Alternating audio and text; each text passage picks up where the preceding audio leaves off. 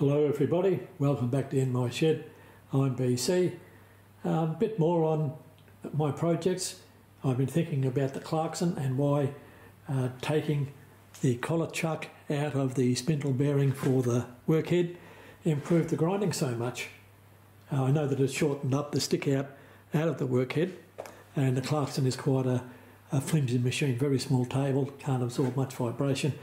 So I started to put the digital verniers over the work here, and bugger me, came to quite a realisation. The shaft behind the collet chuck is 25mm. There's the rest of the chuck. You've seen that operating before if you've been here with me. Front of the workhead is 25mm, and the Clarkson bushes are 25 OD, and in this case 20 ID to take Dominic's big cutter that we're about to grind back. But turn the bush over and it's 1 inch this end. So halfway along it's 0.4mm bigger, or 1/16th hour. So realistically this long shaft is only supported by about 1.5 inches of the main bush that goes inside the body. The body is the same diameter all the way through, 32mm. So I come to realise now that with this long shaft it's only supported by this bit here, then the extension of the chuck body, and then the cutter sticking out the front. That's where all my vibration problems are coming in. So by shortening up, running back onto a bush, straight in there, the cutter is supported by a plain section inside this body for the length of the bush, so it makes it much more rigid, but still not really what I'd prefer, but I now have the greater part of the problem solved. The next grinding job is to come in here and grind the relief or the third clearance so that the secondary clearance doesn't have to be ground back so far. It is possible to grind this at the moment, and as it is, this secondary would work. You can see it a little bit better there. I've ground past the gash in the middle, but I feel that if this part is ground up a little bit better, the whole cutter will work better, especially end cutting or plunging in the middle. Now, it pays to get the grinding of these facets done properly, and I'm still figuring that out. I could just go up to the bench grinder and hand relieve it back past the notch on both sides and let the notch do the job, but I want to try and do it on the grinder and pass through under a Type 1A1 or a plane wheel the way they would do that in the factory. So that'll be one of the jobs that I may not get to this weekend, but a bit of a realisation of why this poor old thing vibrates so much. It's partly me and partly it's a little bit flimsy. Okay, over to the borer and we'll have another problem in the workshop. Okay guys, here we are at the Kearns Model S horizontal borer for problem number 2 that I've got to solve. I've been scratching my head on this for some weeks now. 2 weekends ago I accepted the offer of a job by a young fellow that was desperate to drill some holes in a bit of aluminium, but he didn't tell me it was a bit of aluminium billet about 9 inches long, and I didn't have the height over the table of the mill. So I'll just throw it up on the borer. So I bring it over here. It would have been easy to put it up against the angle plates, drill in from one end, swap it over, drill in from the other end, and it'd be complete. Except I've got one big problem. This is my Morse taper to 1.5 inch adapter, and behind that the collet chuck. I can run a drill chuck exactly the same. And this is the snout bar holder. Obviously the chuck goes, or the holder goes in from the other end. Put it up on the sliding faceplate here, and the run out on the body and the run out on the sleeve was about 1/6 thou at the sleeve. And I said to the young bloke at the end of the 9-inch block, it's going to be about 56 thou, so just can't do the damn job.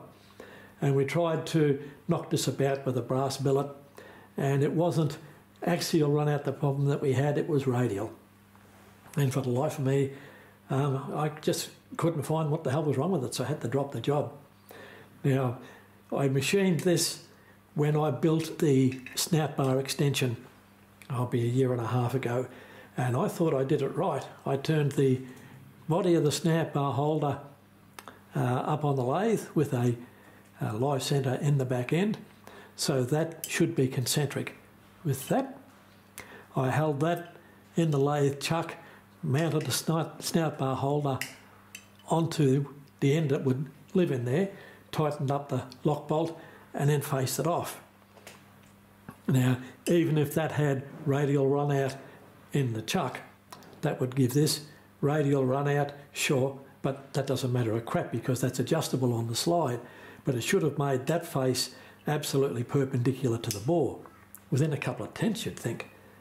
And I thought, yeah, winner chicken dinner, this is an easy job. So mounted up there, and I've made it even worse than it was before I faced the back off.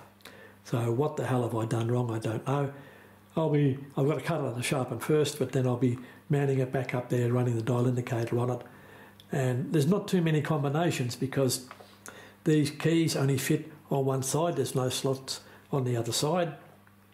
I couldn't see any problem. I did originally have a couple of thou. I could slide a feeler gauge in beside it on one side, and I cleaned up a few burrs, and I'm pretty sure I had that correct. But the run out is that bad that it's just not usable. So first I'll grind the cutter, and then we'll either go onto the Clarkson or come back here and see what we can do. And that's the dilemma for today. Please like and subscribe if you haven't already. G'day everybody, welcome back to Scratch Your Head, because that's what I'm doing. I had this entire head apart to replace a worm gear about 2 years ago now, and everything seemed to square up quite well. I did notice there's lots of whack damages all over the slides, etc. It was an ex-TAFE machine. I don't know whether the students were giving it a bit of paddy whack with a steel hammer or whatever. I deburred it as best I could, and the bottom side of the slide had a few dips in it, so I put it up on a surface grinder, and I took about 2/10 of a thou up, as well as taking some of the dings out, but not enough material to get what I've got now. I think that me truing up the snout bar holder and taking material off the back face might have been me buggering things up. It could have been hand fitted to make allowances for a slide that isn't running too true. So I might have fixed it up and made it bloody worse. But if you have a look at the dial indicator, it's marked off in hundredth of a mil. We're up to 34 there. 31 there. So that's about 1 thou and a half. 29. 24. So that's at least 2 thou across the face in error, and you multiply that in the length of the snout bar holder compared to the depth in the slide there, and that sort of rings true. So what the hell do I do? It's going to take a little bit of tool making to get it running true again. I'll have a little bit of a think. Okay, I think I found a problem, and it's not beyond me, but I don't want to do it the wrong way because these slides are of fairly high tolerance, or fairly close tolerance, rather, and you bugger that up and you don't have an accurate machine, and once that happens, may as well throw the facing head in a rubbish bin. I have been thinking recently of taking the facing head off, converting it to a International 40 milling head as some of the later machines were, but I'm of two minds there because it gives you the best versatility if you can use a snout bar holder, but not if there's this much error.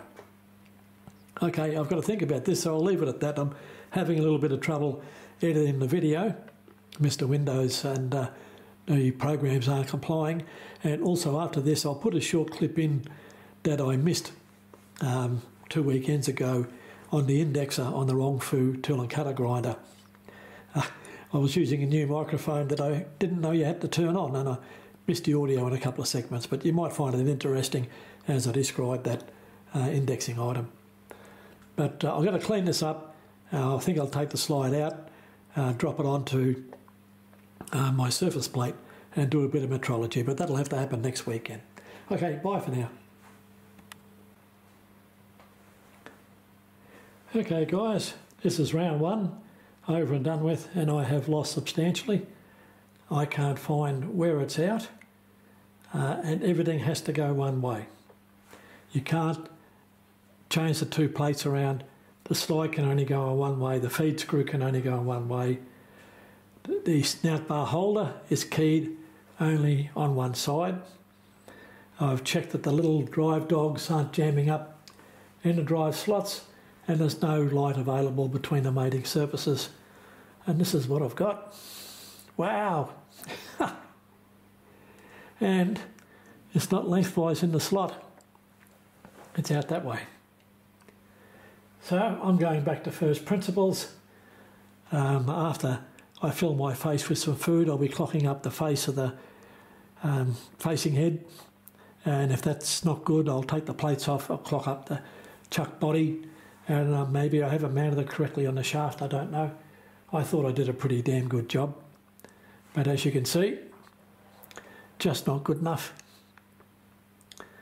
I finally ground that cutter, and it's a bit of an odd bugger. It's 7 flute, and man, it was hard to get clearance in behind the cutting edge. So a little bit of a hint, the facet angles were brought back from 27 degrees to 17.5, and the cutting edge a little bit above centre, and that helped. Okay, I've got a new lighting system now. I've got a studio stand with a bit of a fill light with the screen on the front of it. Let me know what you think of the video. Is it any better? And I'll come back after Smoko and have another go at this bloody facing chuck. Bye for now. Okay guys, here's another look at the indexer on top of the Rongfu workhead. I know we keep coming back to the same subject, but I think a little bit more explaining is required. This is quite easy to fabricate yourself. Nothing fabulous here.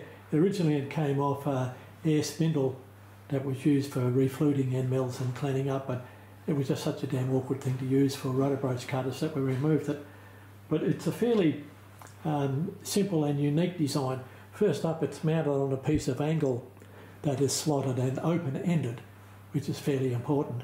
So regardless of the diameter of the cutter and the position on the flute, you can very easily move it both side to side and back and forwards to accommodate where you need to get into the flute. Sometimes you're indexing right up near the cutting edge, other times you're indexing right at the back to get the cutting edge in the correct plane, horizontal or a little bit above on the axis of the workhead. So that mounting bracket is fairly good. Now along the top there is a groove milled in there, just like a keyway grub screw in the back of the front block, and that stops this whole front block from rotating. There's an adjustment screw marked off in thous, but you don't need to have it marked off. And this grub screw here stops that body from rotating as you turn the screw to move this part up and down. Now, as well as stopping that body, there's a groove in the cylinder, in the thimble I think it's called. So not overly difficult to make at home. The indexing finger itself is just an old jigsaw blade, all the teeth ground off it and ground to a rounded point at the front there. Back mounting is quite easy, just a lock nut either side of a threaded spindle. So something you can knock up at home. I find using just blocks with holes drilled through them for the rods quite easy. And in a previous video I showed just rods and blocks that I used to roughly affix an indexer on the Clarkson, and then bugging me you find, hey, there's an easier way to do the job with a better indexer. But that's a little bit of a look at what we do on the Rongfu. Bye for now.